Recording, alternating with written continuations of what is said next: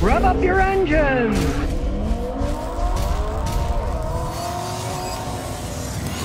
Juan Diego says, I've worked as a gas attendant for a bit and noticed almost everyone tops off the tank. Can this cause damage to your car? It can in modern cars in the long run, because the way that the anti-pollution system works, which is called the EVAP system, that keeps the gasoline vapors in your gas tank from polluting the atmosphere, they go through a system and they go into a charcoal canister that filters out the hydrocarbons, and then pure air comes out the other end. Those only work with gasoline vapors, not liquid gasoline. So if you keep topping it off, the vent hose comes off of there, gasoline, raw gasoline can get in the vent hose. And if that raw gasoline gets stuck in that charcoal canister, it can destroy it over time. Some of these charcoal canisters are $400 or $500, and some of them are $200-300 labor, because you got to take the gas tank off the vehicle in order to get to the stupid thing. So it's not a good idea to top up your gas if you got any modern car, you know. Anything that's like 1970 newer is going to have that stuff on. It has to be a really old car for it not to bother it. Yaris Keela said, would you recommend a diesel BMW? Yes, but only to my worst enemy. I worked on one the other day. I said to the guy, why did you buy a diesel BMW? And he said, well, you know, I thought diesel, and they run forever with no maintenance, and it's a BMW, it's German, it's got to be great. The thing turned into an endless money pit, and he's getting rid of the thing. You don't want to buy one if you value your money. Now, if you were going to buy one, don't buy it, lease it. The new ones, they generally don't break out until they get older. They won't break down until they get a lot of miles on it and get to be, you know, 5, 6, 8, 10 years old. But they're so expensive, it's stupid to buy one. You could lease one if you really wanted to have one. And definitely don't buy a used one with high mileage, because, oh, man alive, are those things expensive. When I hooked up my scan tool to his BMW, there were like 47 separate codes on it for problems that it had in the diesel system and the electronics. Those things are endless money pits. Don't buy one. Yuchia says, Scotty, should I get a 2012 Ford Fusion or a Honda Accord 2012? And what's the difference with the 12s and the 11s? I would definitely go Accord in that they're not making Fusions anymore. Those year Fusions, some of them had automatic transmission problems. I really wouldn't. If you wanted to buy an older Ford Fusion that had the transmissions that didn't have problems, yes, they can be decent vehicles. But the later model ones, they've had transmission problems. They're not even making them anymore. I mean, they got such a bad rap, Ford's not making them anymore. So definitely go with a Honda Accord on that, but do have the transmission of the Accord checked out, because that's the one weakness of them. And any mechanic can check it good. Pay a mechanic whatever they charge, $80-100, and they'll tell you what kind of shape it's in by running a scan tool and running a few tests. Ragnar Arnborson says, Fiat or Mini? Well, frying pan or fire? The Mini, just because they are made in England. They do have BMW technology, which is real expensive and they break. But the Fiats are such rolling piles of crap. I mean, they're not making Fiat 500s to sell in the United States anymore. They're such failures.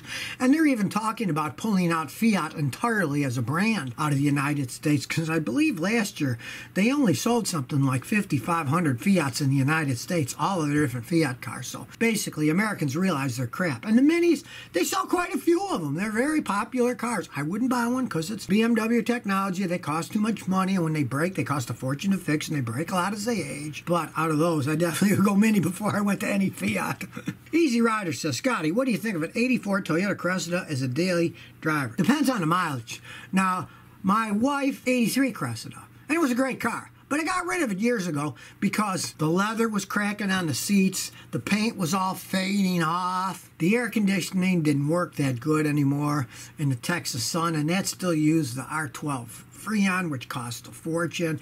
I converted it to the 134A, but it didn't work as good. It's not as efficient when you have a R12 system and convert it to an R134. I mean, it's not something I drive as a daily driver, but if you live someplace like, say, New Mexico or someplace, California, where maybe you don't need AC and it runs good, yeah, you could toy around with it. Just realize when they're that old, they're not made to last that long and be dependable when they're that old. The rubber will be rotten and you'll start to have problems. Surin Sath says, Scotty, I got a 2015 Hyundai Santa Fe Limited Sport 2.0 Turbo. What do I need to have my vehicle last many years?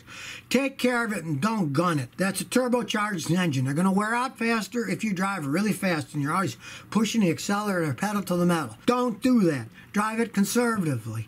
Change the oil and filter. Since it's a turbo, I would change it every 5,000 miles, and I'd only use full synthetic oil. I like the Castro synthetic oil. You can use any kind you want, but you want to take care of it because a turbocharged engine will wear out faster if you really hit it.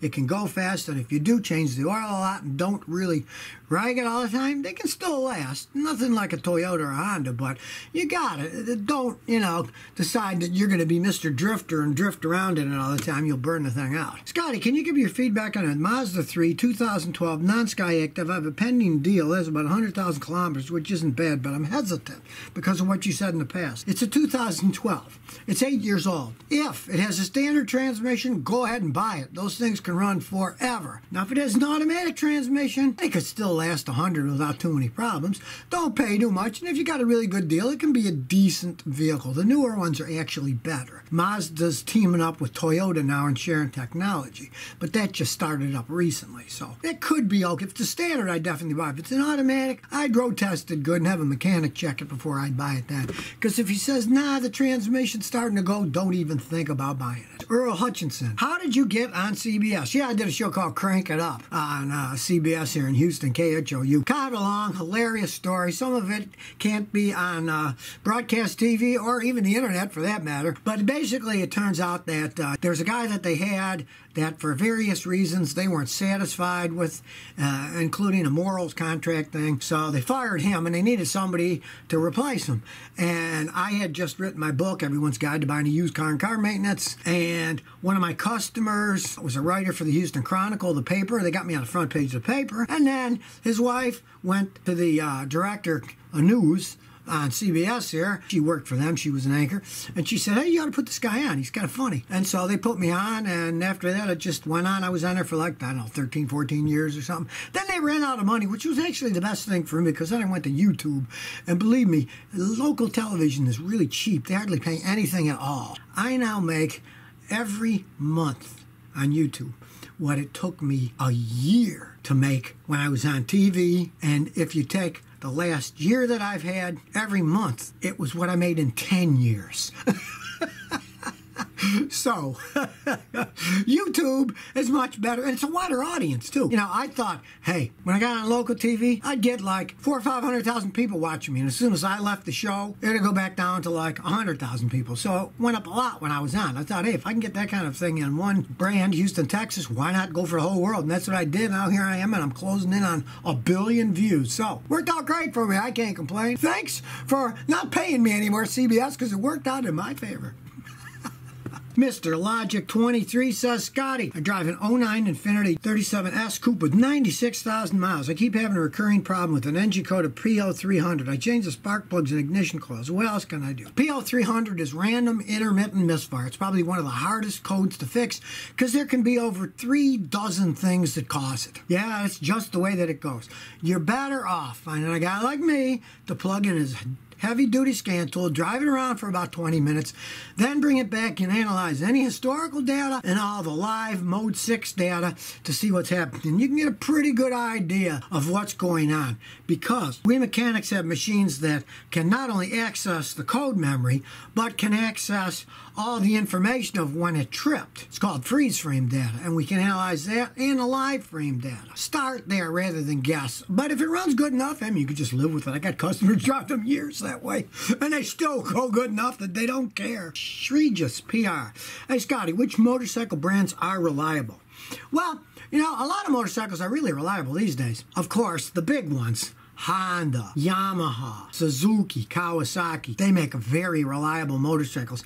Anything from little bitty puddle jumpers to full-blown race motorcycles. And they're all quite reliable. Now, strangely enough, I always liked English motorcycles. And I presently have a Triumph, but it's made in Thailand. They opened a factory in Thailand, and they are extremely dependable. They're nothing like the old Triumphs were. For me, growing up in the 60s and 70s, that they were fast, but they just fell apart. The new ones are made in Thailand, and the Thais do a very good job making these things, and they're excellent motorcycles. So actually, a lot of motorcycles out there are very good, well made these days, but you don't want to get something you can't handle. A lot of guys are macho. I'll get the fastest one. And you might kill yourself. Those things are so fast. When I was a kid, a fast motorcycle had 65 horsepower. Some of these things are pushing 300 horsepower now. That's out of control. Get one that you can handle if you're going to buy one. So if you never want to miss another one of my new car repair videos, remember to ring that bell.